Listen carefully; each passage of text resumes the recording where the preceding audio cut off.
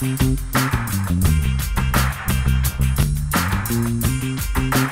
my name is Aliza from Seam So Easy, www.seamsoeasy.com.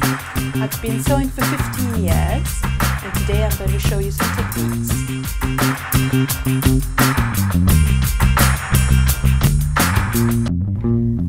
So a back stitch is a very hardy stitch. Coming up there, you go back on yourself, come up where you want to form your stitch. Pull your thread through, go down at the bottom of that stitch, come up,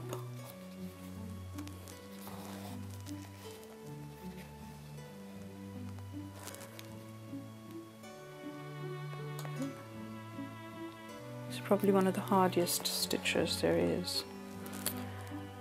And the reason for that, I'll show you in a minute, is when you turn the fabric around you realize that you're actually going over yourself. So there's double the amount of thread that you would generally use because you're going back on yourself.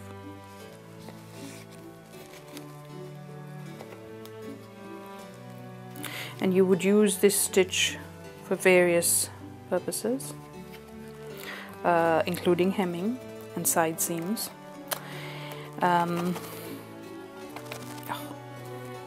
Don't pull it as hard as I just did.